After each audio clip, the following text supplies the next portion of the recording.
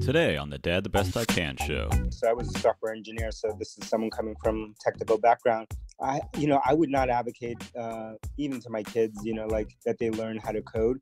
For me, it's more about, because I think, one of the reasons, before I go into that, one of the reasons is I think, coding will become increasingly simpler. And we've seen that in my professional career. So it'll become simpler. It'll still be needed. I'm not saying it's not going to be needed, but it's not going to be as basic as it is today, where you need a lot of people basically entering in these instructions. So there will be a learning aspect to it.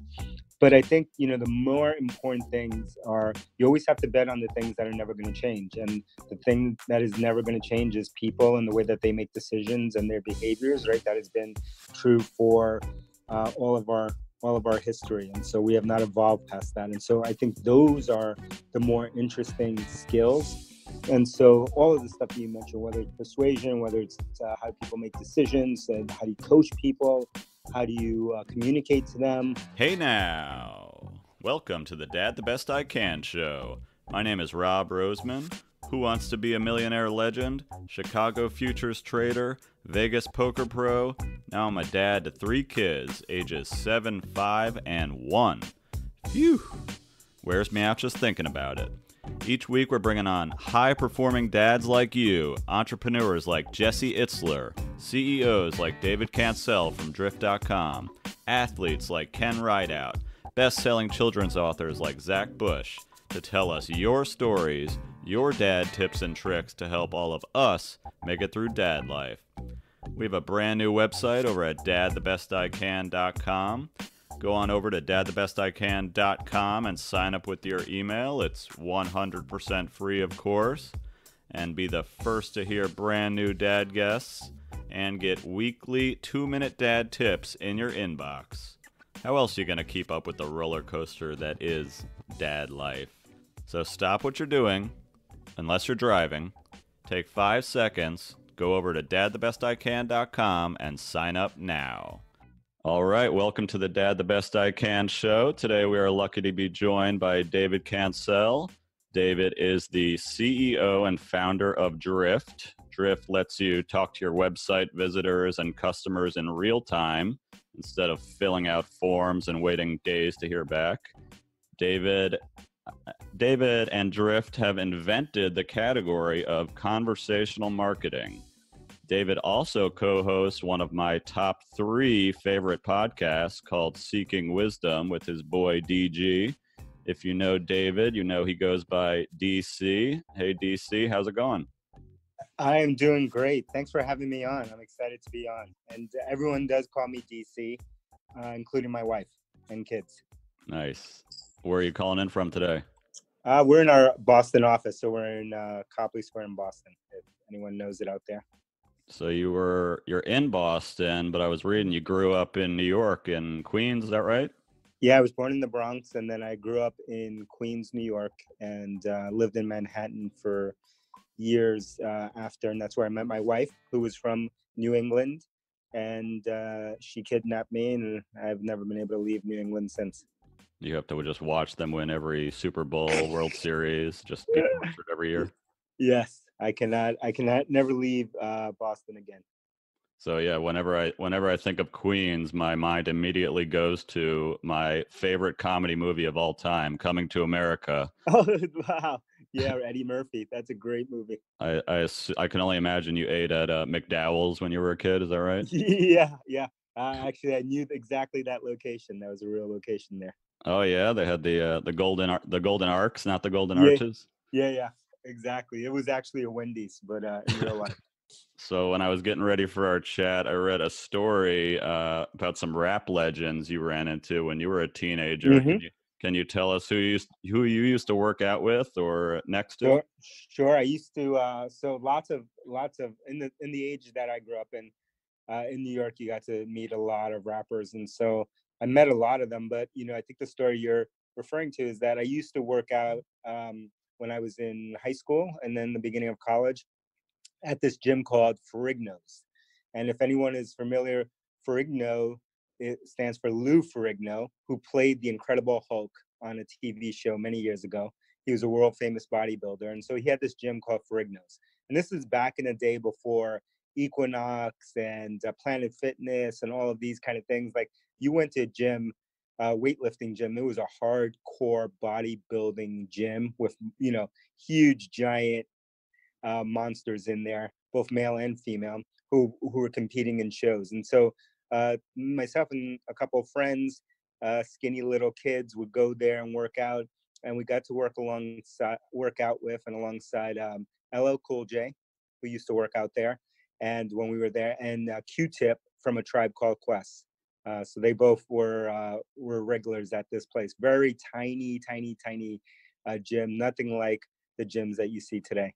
Yeah, that's amazing. LL is Jack too. I can imagine. Oh, Did you he's a have the nerve monster. to go up to these guys when you were Oh what, yeah, yeah, yeah. 16? We would spot them every once in a while on the bench press and stuff like that. But Ella was massive. But in this place, there were gorillas, and LL looked pretty small compared to these bodybuilding monsters in there. That's a really cool experience to get to see your heroes when you're a teenager, right? That probably. Oh yeah, so many of them. And so in New York, that was one of the cool things. You got to see all those kind of people. Got to see rappers like Run DMC all the time, and many, many other rappers you would see at different places and talk Yeah, to them. we're gonna ask you a little bit later some of your favorite rappers, so be Oh, ready. okay, I'm ready. But but I'm excited to learn more about what you're doing at Drift too. But you probably told that story 1,000 times. So Yeah, as thousands. a change of pace, the main reason you're on the Dad the Best I Can show is because you are a dad. How old are your kids now, DC? My daughter's 13, going on 14, and my son is 7, going on 8. So both have summer birthdays, so they're coming up pretty quick. Yeah, we got actually today is I got a 5-year-old birthday today, so I got to get my Oh, act together. congrats! How Yes, many kids do you have?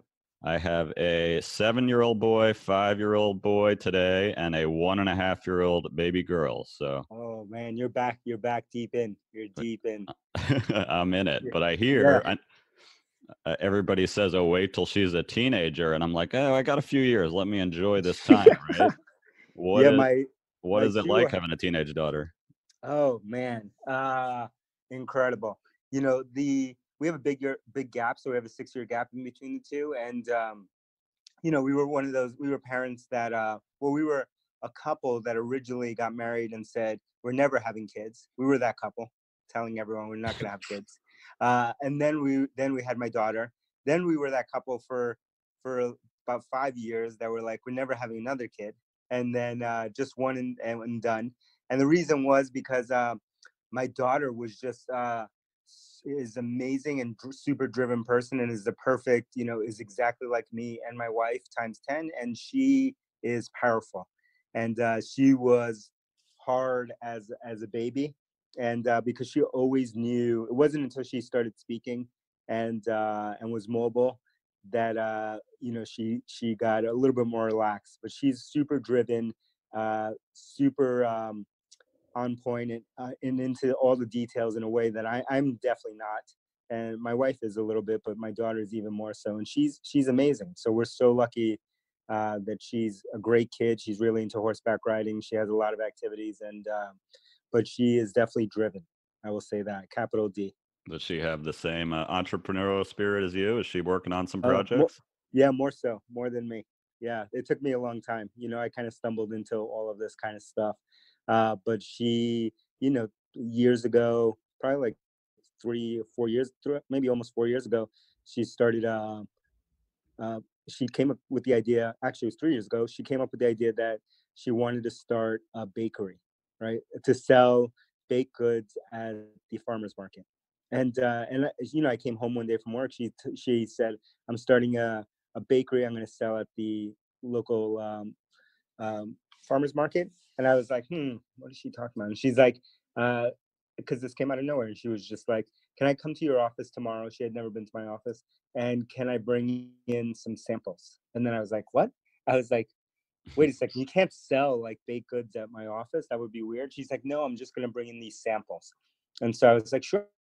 And then the next morning I wake up and I'm looking on the counter, and she had multiple platters of baked goods that she had done, cupcakes and cookies and cakes and all this kind of stuff. So wow, she called my bluff. That was amazing. Then I started to look around more, and I saw that she had a printed out menu and the menu it had on top of her initials and the name of her this bakery that she had just came up with, and all the things listed, the ingredients and prices along them. And I was like, wait a second, what is she doing? So I asked her, why are there prices on this? And she said, oh, because I'm going to give away these to everyone in your office. Then I'm going to do a survey. I'm going to do a pricing study, she told me, to figure out to charge. I was like, pricing study? I mean, she was like 10 or 11, 10 probably at that age, 9 or 10. I was like, what? Where did she get this? Because I never talk about any of work stuff at home, really. And I was like, what is going on? And I kept digging around further, and I saw on the counter she also had printed out and made herself business cards. And it said her name, CEO and founder of her baked good. So that will give you some idea of who we're dealing with here. Yeah, I saw her. She's on LinkedIn already. You got to watch out. That That's would not amazing. surprise me. So yeah, you're telling me you're not even teaching her. You just think maybe she's just modeling some of your behavior or trying to be Yeah, like dad. it's 100% modeling. Like I try not to, for years, I try not to bring work home with me, and so I never talk about work at home, be it with the kids or even with my wife. We don't really talk about work, and I kind of try to leave that at home and really just focus, the precious time that I do have at home on the family and family matters. So I never talk about it. So when she was using words like pricing study and all that, I'm like, where could she have gotten this? I never talked about any of this stuff. So it just blew my mind. That's awesome, and it is. I mean, it's more than what we say. It's like they're copying what we do. So Totally. along those lines, what do you think are kind of the important skills for kids to learn today? You always hear like, oh, you should learn to code, but it kind of seems like these softer skills like learning how to write, learning influence, persuasion, how to have a Yes. conversation, these things are just as important, maybe even more so today. I'd say they're more important, way more important. So I totally agree with you. I'm not, and I'm an engineer, or at least I was a long time ago. So I was a software engineer. So this is someone coming from technical background. I would not advocate, even to my kids, like that they learn how to code. For me, it's more about, because I think, one of the reasons, before I go into that, one of the reasons is I think, coding will become increasingly simpler. And we've seen that in my professional career. So it'll become simpler. It'll still be needed. I'm not saying it's not going to be needed, but it's not going to be as basic as it is today, where you need a lot of people um, basically entering in these instructions. So there will be a learning aspect to it. But I think, the more important things are, you always have to bet on the things that are never going to change. And the thing that is never going to change is people and the way that they make decisions and their behaviors, right? That has been true for all of our history. And so we have not evolved past that. And so I think those are the more interesting skills.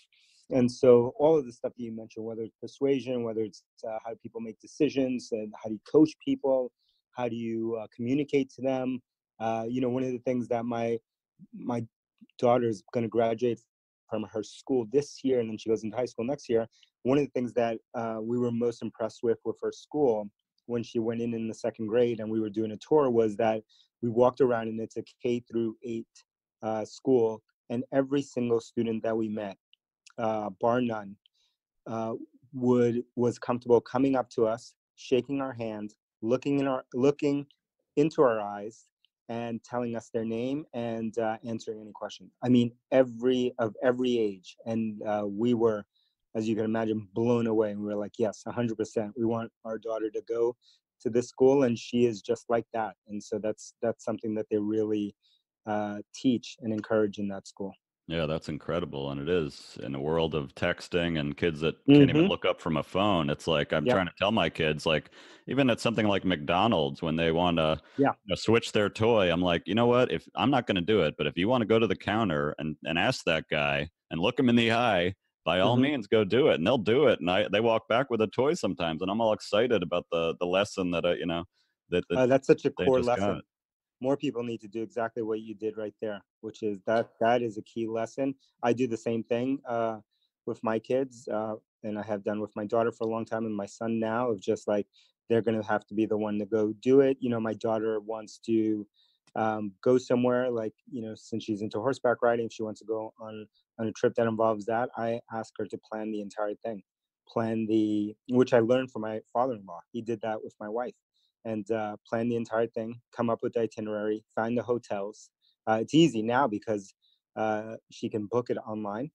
Where my daughter, I mean, I should say my wife, when she did it, she actually had to get on the phone and deal with travel agents, at around the same age. And so I have her do all of it and plan the entire trip. I'm not involved in the planning at all. Yeah, that's great. And she's invested in it, so it's a lot Exactly. more practical. Yeah, I was listening kind of along the lines of what you guys do at Drift, but I was listening to a TED talk yesterday and I cringe when people even start a sentence with those words. So bear with me. Hmm. But Yeah, yeah. it was about how to have a conversation, and they said it was like the most overlooked and important skill for young people to have today. And Hmm. they were just giving out some tips and I was taking notes like this stuff is, like you said, been around forever, but probably more important today than ever. Totally. I think you'll stand out more because it's becoming more of a lost art. And so that's even in the work that we do at Drift. From the very beginning, we focused on copywriting, communication, persuasion, just like understanding how people think. And that has helped us stand out. Why? Not because we're particularly great at it, but because it's kind of a lost art. The art of actually having a conversation with someone is a lost art, and so it's become an advantage for us. So you mentioned not really taking work home with you. I No. had your friend Sangram Vajre from Oh Terminus yeah, on the podcast. my buddy. He's very excited to hear you on here, and he talked about the challenge of work life balance that parents struggle with, and for him, he said it comes down to like choices that you make. Like he said, Yes. he chooses to Uber to and from work so he Hmm. can knock out his emails and his calls, so when he gets home, he can be present with his family. I know it's something, even in our house, my wife's very career driven and we struggle with it. How do you balance it in your house, and what kind of advice would you give other parents? Yeah, I think I copied Sangram because he had told me about the Uber thing, so I do something very similar. Instead of driving or taking the train, which is kind of impossible for me, but so I actually get a ride into work, and I'm able to get home and be present and take care of anything on the way. So I actually learned that from Sangram, which is a great tip if you can do it.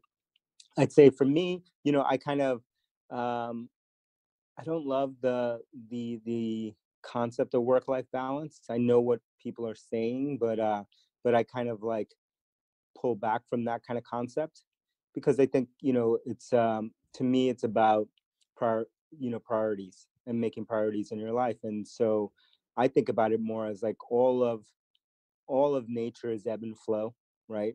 The sun rises, the sun sets, the tide goes in, the tide goes out. It's all ebb and flow. And what you want is balance at a macro scale. And so I think about, uh, there are times when I'm out of balance at work, but there's many times I make sure there's many times that I'm totally out of balance, focused on family and focus on what I need to do there, whether it means I miss a ton of meetings or a ton of time at work because I want to go to a school event or I want to be part of my kids doing something, then that's totally fine. And there's no guilt in either direction. What I'm looking for is balance at a macro scale versus interpreting that as like every day must be perfectly balanced. Because I kind of find that kind of leads, or at least for myself, that leads to kind of always feeling that you're never fulfilling one part of that and constantly feeling frustrated, right? Because because I focus too micro on like, well, I spent half an hour more on this than I wanted to, or that I think I should because of my balance. And I don't know. For me, I felt like it was an unrealistic way to live life, and instead, it's like I need to be balanced at a high level, and I prioritize being uh, even more so out of balance by prioritizing stuff at work. So I mean, sorry, stuff at home. I will always prioritize stuff at home over stuff at work. Yeah, it's really good because we had Jesse Itzler on too, and he talked about it's okay to be out of balance sometimes. Don't overly Hmm. concern yourself. And Hmm. that guilt is real, especially like my It's wife. real. My wife gets kind of the mom guilt, which is probably even Yes. a little more than dad Worse. guilt. And I'm Hmm. always like, look, you do your work thing. Like, I want you to be comfortable and focused on that when Hmm. you're doing it. And when you're home, be home, but don't worry about us, right? We can handle, dads can handle stuff too, right? Yeah, I've seen it. I've seen it with people who are so focused on it at a micro level that they're make themselves miserable and sick. Worried about it, and instead thinking about that macro scale instead. You talk a lot about like cognitive Yep. overload, and it's just Mm-hmm. like we can only handle so much in our head. So if you're worrying about those little things, you're going to drive Mm-hmm. yourself insane. Totally. So, DC, you mentioned you grew up in Queens, and you Mm-hmm. talked about some things you learned from your father-in-law. I know you said your parents immigrated here, so they probably had a very different upbringing than you did, and different than your kids are having. What's something you learned from your dad or your parents that you apply as a dad? Oh my God, so much. I think all of my major lessons that I think about are really come down to some um, early lessons from my parents. Both of my parents emigrated here. So my mom from Ecuador, my dad from Puerto Rico, and we spoke Spanish at home. And I only spoke Spanish. I, I learned how to speak Spanish as my first language, and I only learned English when I started to go to school in kindergarten, first grade. And I learned that like most immigrant families, my parents worked 7 days a week. They worked every day, and that was normal for them. But they found joy in the work that they did, and they incorporated us. And they worked for themselves, um, like most immigrants do, and they incorporated us into their lives. My mom worked out of our home, and she was always there. They never missed anything. They always prioritized, us. But they did work 7 days a week, so it taught me, work ethic. And I look back, starting many companies, and I think, wow, this is so hard. And this is such an important thing that it took me so long to learn. Is like, everyone brings their own context, and your context, can be a good thing, could be a bad thing. So like, if you don't have contrast in your life, and my parents provided this contrast, because I can always look back and say, no matter how hard I've worked, I truly believe that I've never worked a day as hard as either of my parents. Like, Mhm. it's never happened, not one time. So that's a contrast that I bring. But a lot of people, including my own kids, don't have contrast, right? Like, so, and when they have a very small range of contrast of like what reality really is out there, and how people are really struggling, um, to raise their families, then the smallest thing can become a big deal. And we can give ourselves anxiety over it. We can worry ourselves to death over the smallest inconsequential thing, because we lack perspective, because we don't have that contrast. And so I always try to advise people to get that contrast. If you don't have it, you have to force yourself to get that contrast. And so, I'm sure wherever you live, not far from where you live, there are people who are living a totally different existence, and it's easy to ignore and go around that. But you have to kind of force yourself into that, and actually see and help and be part of that community, and see how people are actually living, to give yourself that contrast that you need.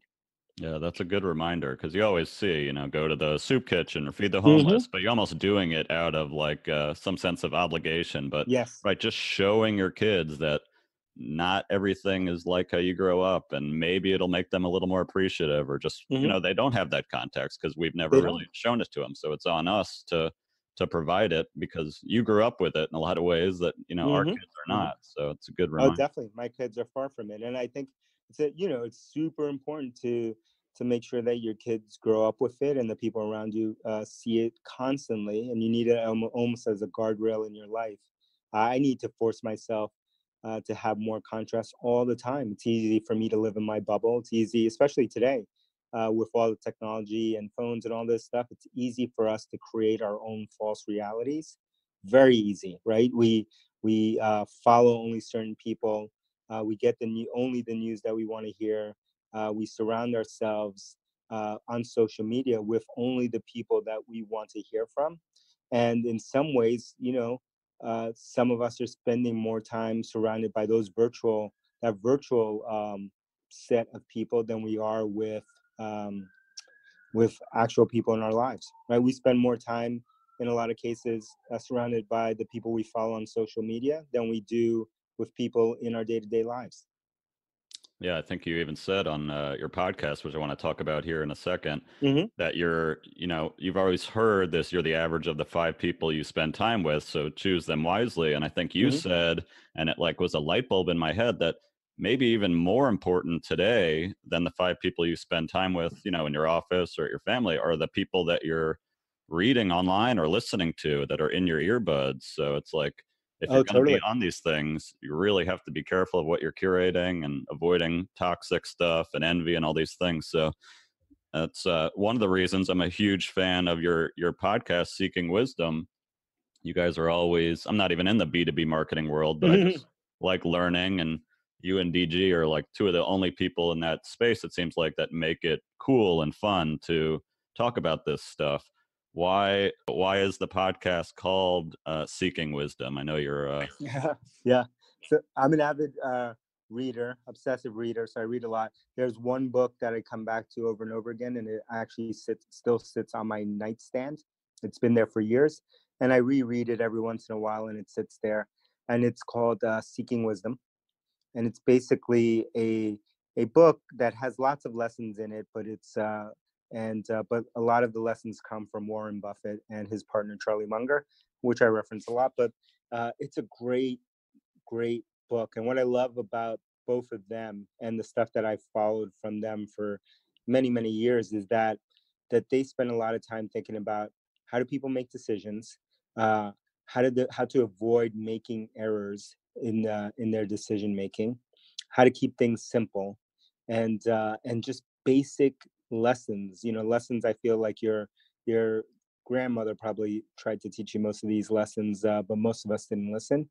And so these are the lessons that you need to learn. And we called the podcast that because that book has had a big impact on me, but also because I felt like that is exactly what I've been trying to do. Is I am seeking wisdom. I have not found any wisdom yet. I'm seeking it. I'm in the middle of it, and I'm trying to be a lifelong learner and become what Charlie Munger calls a learning machine. And so that book is called Seeking Wisdom from Darwin to Munger, and it's written by Peter Bevlin. Highly recommend it. It's a great book. Yeah, I was looking. There's another Charlie Munger, like Charlie Hmm. Munger's Almanac, that's kind of Yeah, hard to which is get, another but great it's one. been on my list. I might just have to pony it up. Like you always say, like these books cost you like $10, or even if they're $30, you're getting Yeah, so yeah. much value out of it. So yeah, when I listen, I'm always fascinated. Besides work and being an entrepreneur, it's like, how can I pass these lessons down to my kids besides sending them a link to listen to one day? It's like it really Yeah. is like I can't even imagine you didn't really have this, growing No, up. I know, no. and I want to talk about reading too. It's like to have access to this kind of information and discussion, really. Like I love that you guys just talk about it like in a conversation versus Hmm. read this boring book or something. Yes. Um, it's really powerful. And yeah, I always wonder, although I did hear you say, you always talk about influence, the only human beings that are impervious to influence, and there are exceptions, but for the most part, are kids, right? Yes. So I we were heard that and talking I was about like, damn it, he's right. yeah, we were talking about copywriting and cognitive biases and all these kind of things that trigger every single one of us. Believe me, all of us fall victim to these errors in decision making every single day. None of us are immune.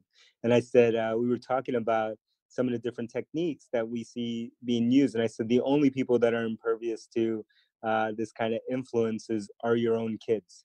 So if anyone here knows how to influence their kids, please write to me. I'm desperately seeking wisdom there because all of these things that work for us when we talk to adults, none of them work on children. At least not my children. I know it's totally true. I try it. Mine are a little younger, but I did Yeah. hear I might have a tip for you. Okay, I can't wait. I need one. James Altucher, who I also love I love. listening Yeah. to, he keeps it real. He has a teenage daughter, and he told me he butts heads with her all the time because, like you, that she's Yeah. impervious to influence. Yeah. But he Hmm. said he found a move, and it's straight out of, I think, Cialdini's influence book. What I is it? guess he's a big believer in not going to college. That's like one of his Yes. things. Yes. And his daughter obviously wants to go with her friends and everything. So Of he course, because says, he's a believer in not going to college. yeah, he's like, it's a Exactly. waste of money. And no matter what it is, he's like, whenever I would bring it up to her, she would just stonewall me. He's like, nope, So yeah. dad, I don't want to hear it. So he Yeah. said he actually like dug in and he found a persuasion trick that he used, and he said it actually opened up the conversation. What he did was he said, okay, honey, you know more about this than I do. If you were me, how would you bring up this topic of discussing going to college? And that like Ooh, that's put it perfect. in her shoes. And she's like, well, I would say that it's a lot of, and all of a sudden they were talking. And he's like, it was the first time that like he kind of cracked. And he's like, she's still going to college right now. But he's, he's like, it didn't work. But he said, you know Yeah, what? When she gets older and she has like real problems, not whether to go to college or not, she'll be yeah. able to have a discussion with him. So I wrote that one down as like I I tried love it on that. my kids. If you were me and it was 9:30 and it was time for you to go to bed, what would you do? And it backfired on me huge. But Yeah, yeah, yeah. Didn't work whatsoever. I right, love it. I love it. I'm gonna try that. yeah, I've never tried that, and though my daughter is way too wise, I don't know. yeah. Well, Nothing works. Nothing works. they're tough. They're very strong-willed. Um, you talk a lot about the books you're reading and how impactful that is for you, but you also said you weren't always that way, which I'm sure a lot of people could relate to. It's reading is hard, it's not fun. Can you talk Hmm. about your Hmm. change and what got you reading more later in life? Yeah, I think I definitely was when I was a little kid. I loved reading. I had an incredible love for reading, and I was that kid that you would find in the corner just going with a stack of books, just reading, going through that. And then, for me, and this is my experience. Everyone has a different experience. I fell out of that love with reading because of my experience at school. So that was, elementary school through college. I kind of all of a sudden reading was being positioned as something that I was forced to do, that I had to do. There was no I didn't know why I was reading, had to read the things that I needed to read. And, I am an entrepreneur, so, I do have a problem with authority. And so like that kind of got me that I was one of those people that kind of thing made me shut down, and so I shut down and kind of viewed reading as work. I didn't find enjoyment in it, and I felt like I was forced into it. And I think the way that we teach kids to read in school, or at least the way I was, I don't know how it's changed now, is just flawed, right? We teach kids to you got to read from cover to cover. You got to read when you start a book, you have to finish it. You can never stop in the middle of a book because you have failed if you didn't get to the end of the book. We kind of encourage kids to look at reading more from a memorization standpoint than an actual learning standpoint, and so all of these things I just think are flawed, and I think we do a disservice to people, and by managing people to test and test scores and all this stuff, and then the end result is reading becomes not fun. And so what I stumbled upon a number of years ago, and if I could go back in time, I would change this. I would have started way earlier because there's so many painful lessons that I've learned in life that I could have the hard way. I could have learned easily if I would have been enjoyed reading. But I started to question all different things, and one of the things I kind of stumbled back on was like, why do I have to read a book cover to cover? Like, who said that I have to read books this way? Hmm. And so I started to pick up books, and I started to treat them differently and say like, okay, if I pick up this book and I get one lesson out of this book and only one lesson, is it worth the $10 that I spent on the book? And for me, every time I would come away with the same answer. Yes, 100%. If I can get one lesson that I can incorporate into my life and I can see a change in it and it only cost me $10, yeah, why wouldn't I do that? And so I started to look at books more like that, of just like as tools in my learning process. And so I would buy books. All of a sudden I entered in and said, it doesn't matter if I never finish the book. I don't have any guilt if I don't finish books. I will buy as many books as possible, and we have a kind of unlimited book budget at my house, and so my kids know too. Like any books that they want, I will never question, and we can get as many books as we want. And if you saw my library, you'd see how many they are. And I don't have to read them cover to cover.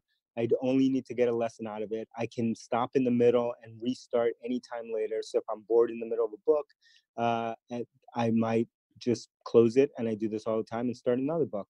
But more often than not, I'm reading two, three, four, five books at the same time. And you mentioned James Altucher, and one idea that I got from him many years ago, probably like 6 years ago at least, was this idea that he calls idea sex. And the idea is that if you're reading different books, or you're consuming content, videos, whatever it is, but you're learning different modalities at the same time, all of a sudden, like, those ideas come together and synergy happens, and all of a sudden you come up with an idea that you would have never come up with if you just read one book or just the other book.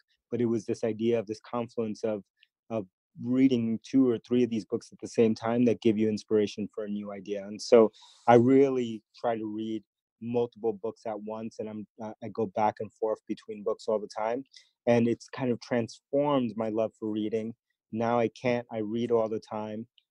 It's probably my favorite thing is reading books, and I've kind of tried to spread that idea through our podcast, to other people out there, and it's amazing. I get people who email me or send me videos all the time, who have just like said like this way this approach has reignited their love for reading, and they've gone from reading one or two books a year.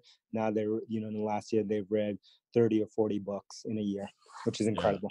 Yeah, you're almost like you're giving permission, which is another like Yes. influence trick, right? You're like saying you don't need, and it's what you're taught. So of course you need to finish this boring book, and now you hate Mhm. reading. So yeah, I do. That is a trick that I'd love to pass along to my kids, because if you could encourage them to read, what a superpower that they'd have. I'm not totally sure how my kid's first grade teacher will feel when he's like, I read chapters 1 and 2 and I Yeah, got what I yeah. needed, I don't need But anymore. yeah, Yeah, but and that would I'm probably sorry serve to him interrupt. well. Yeah, I got inspired.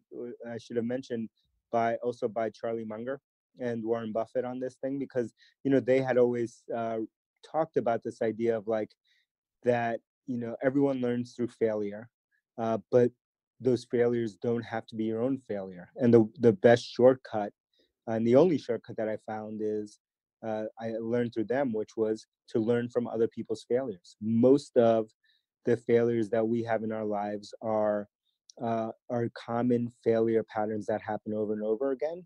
That should be of no surprise, right? Because we are humans and we have not evolved, and so most of the decision making errors that we make are still the same. And so you can look back in history and learn from people in history who've had the same decision making. It doesn't matter that they didn't have Facebook and the internet and cell phones and all this kind of stuff. It was the same errors in decision making. And so the best way that I found to kind of have shortcuts in my life is reading.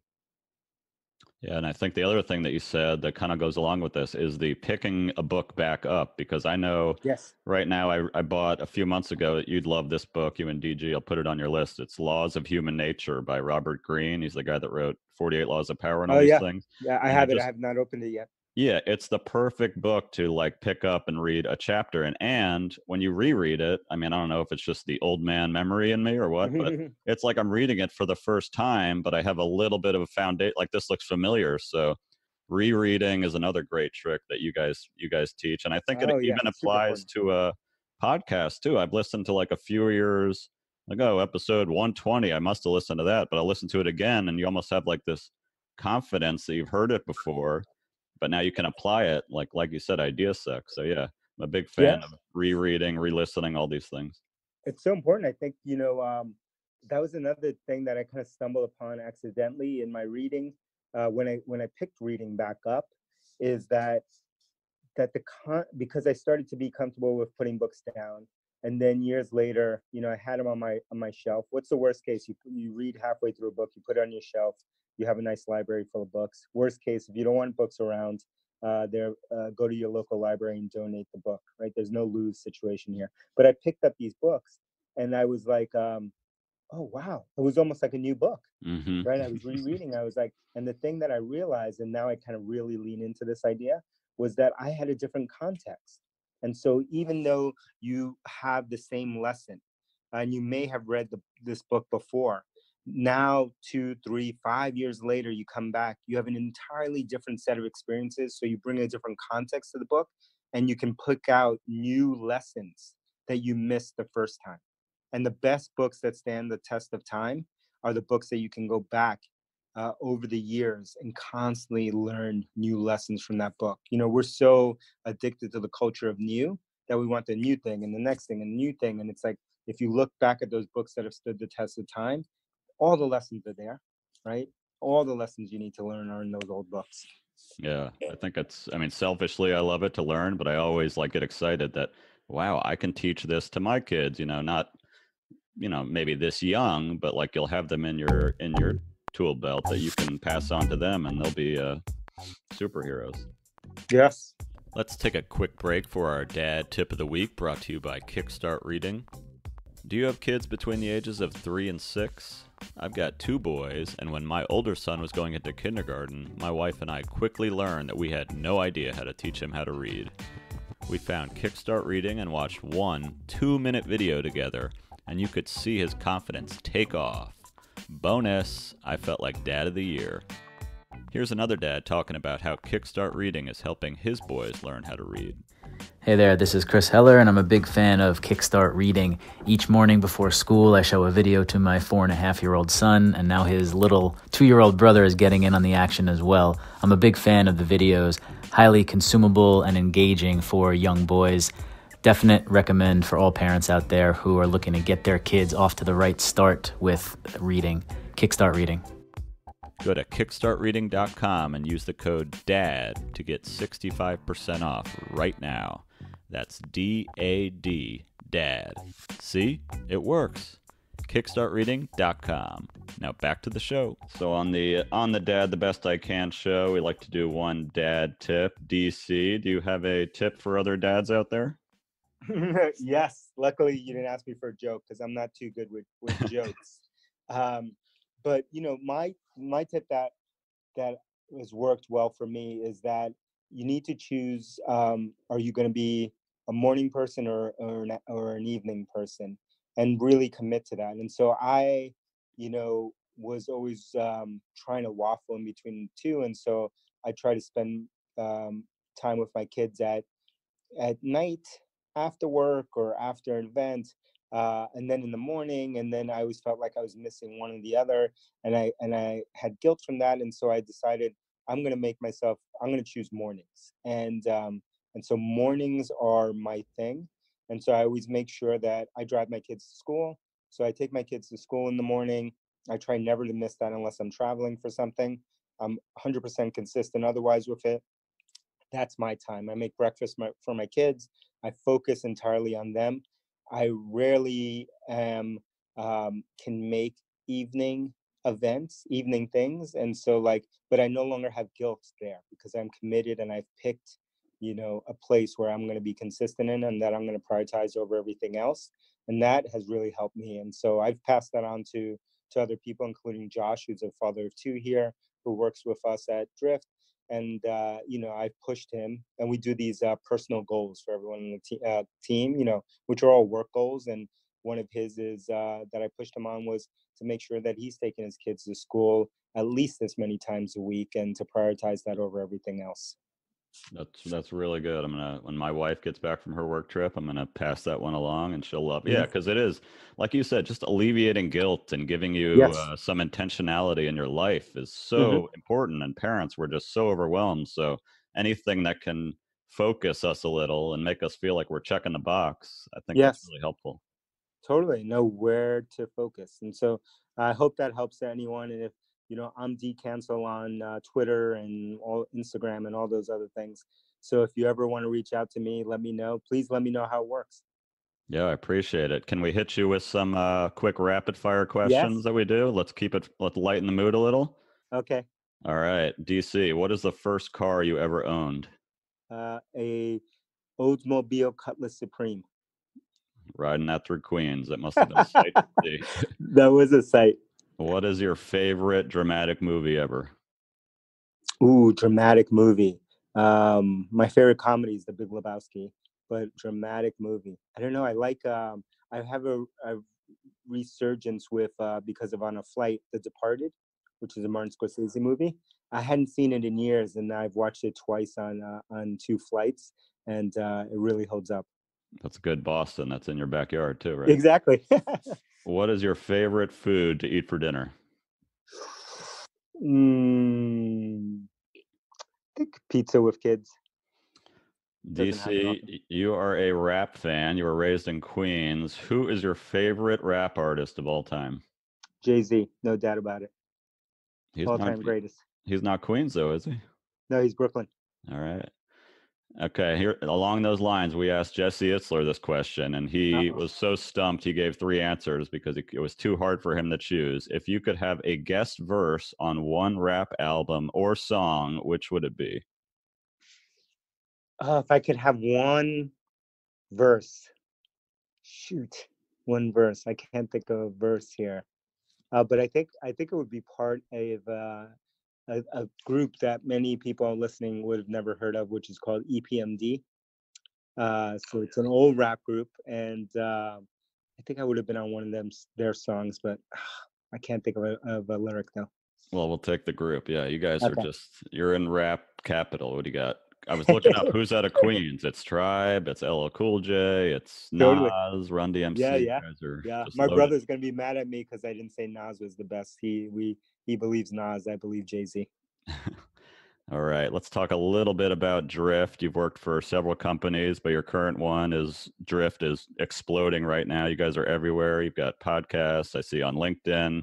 Every website I go to, I see the little chat pop up. Mm-hmm. I even saw your book at the airport. Wow. Can you tell us a little bit about what you're doing at Drift and maybe how our listeners could benefit from checking out the service?